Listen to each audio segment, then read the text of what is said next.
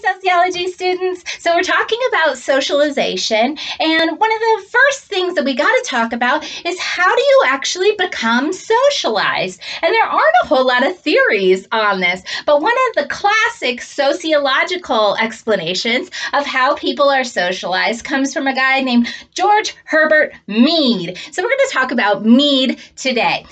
It's kind of good because he only has 3 steps to his theory of how we become socialized. Okay, so what are they? The first step is the preparatory stage. I'll write that up here for us. Preparatory.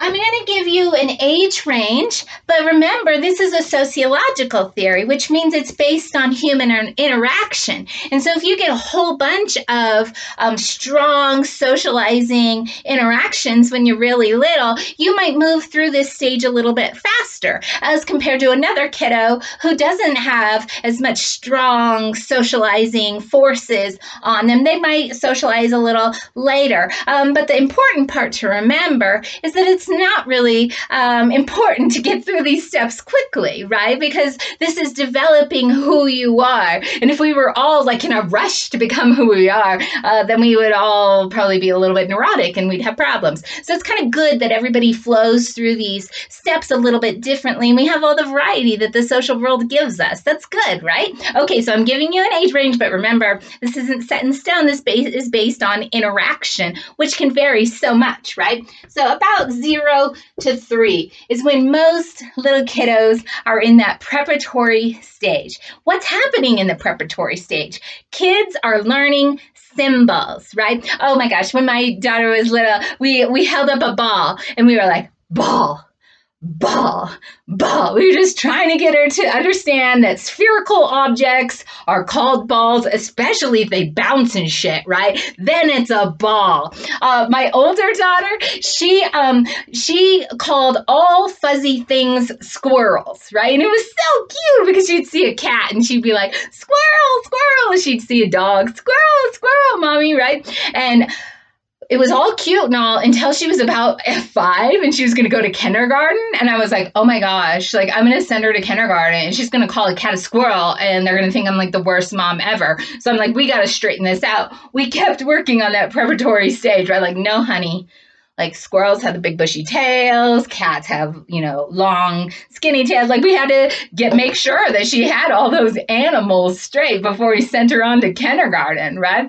That's all that work your parents did so that you know all the objects in the world. I have a daughter who has autism, and so she developed a little later through these social steps, not surprising, right? Because of her autism. And so she spoke a lot later. And one of the preparatory stage memories that I have is I really wanted her to know that I was her mom. And so every day I'd say, Mom, and I'd say, Mommy loves you. Mommy cares about you. I'm your mommy, right? And I try to explain what a mommy was and try to get her to give me a little lovins back, right? And it wasn't until much later than 3, but she did finally call me mom, and now she loves me like a mom. So it was so much work, right? Every day to get her to realize that like moms are special and moms love you, but it did eventually pay off. Your parents did similar work, or whoever's taking care of you. They were holding objects up. They were teaching you all the words for all the objects in our world. This is a really big social step that we mostly take for granted. Okay, so what's the next step? If that one was so exciting, the next step is the play stage. This is roughly 3 to 6 years old. Again, it can vary a lot because this is based on social interaction.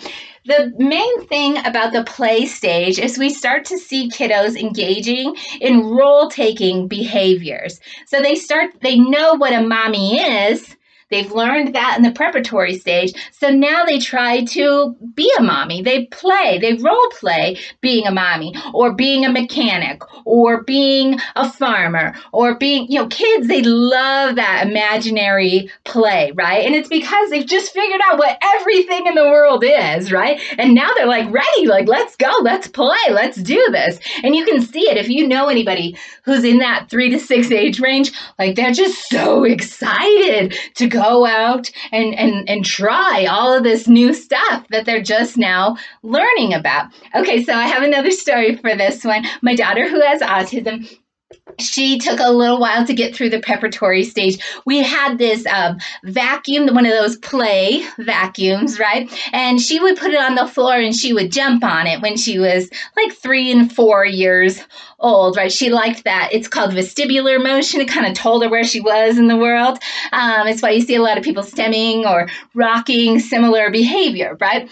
But one day, she was probably 5 or 6, she picked up the vacuum and she started some vacuuming motions with it. And we were all so excited because it meant that she was developing her sense of self. She had learned what a vacuum was, and she was starting to use it the way a vacuum was intended to be used, right? It was so exciting. A lot of times with kiddos, we take these steps for granted because it's happening so quickly and it almost seems natural, right? We feel like that's just the way it is. All kids are this way. But actually it's social. You're giving the children those toys so that they can play or pretend. You're teaching them all those words so that they know what all those objects are. It's not a natural phenomenon. It's a social one based on interaction, based on giving children the tools to do these things.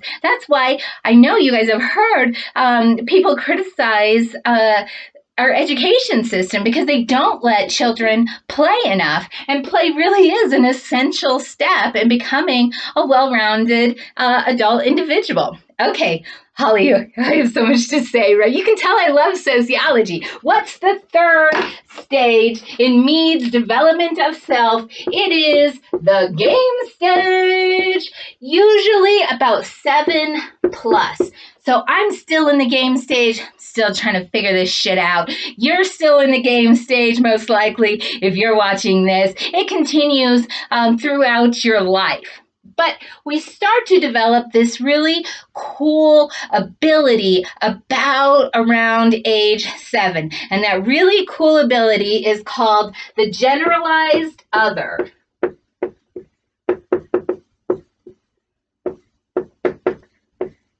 The generalized other, this is kind of a tricky concept, so tune in with me for a second. The generalized other is our ability to anticipate how most people will behave in a given situation. We're going to play a game in our Zoom meeting to kind of illustrate this, but the idea is that we can kind of anticipate what people are going to do, and it makes us able to play games. Have you ever tried to play like tic-tac-toe with a toddler? It's ridiculous, right? I always wind up I don't know if I should win or lose or what, but I have to tell them where to go, or I have to just be brutal and just beat them in all the 4 steps that it takes or whatever, right? I'm just Rrr. It's really hard because you're essentially playing with yourself because the toddler does not have a generalized other. They're not able to anticipate what you're going to do. And so they're little egomaniacs, right? They just go wherever they want. They don't care about you at all.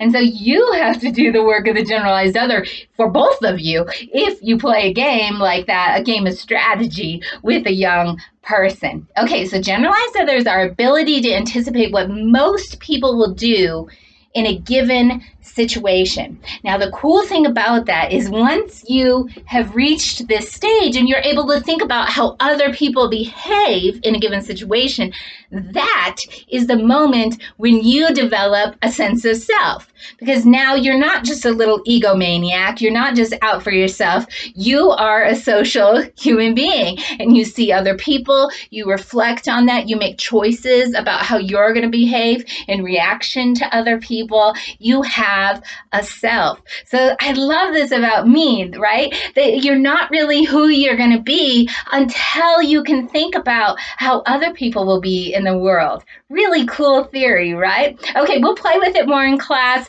Thanks for hanging out with me. Bye, students.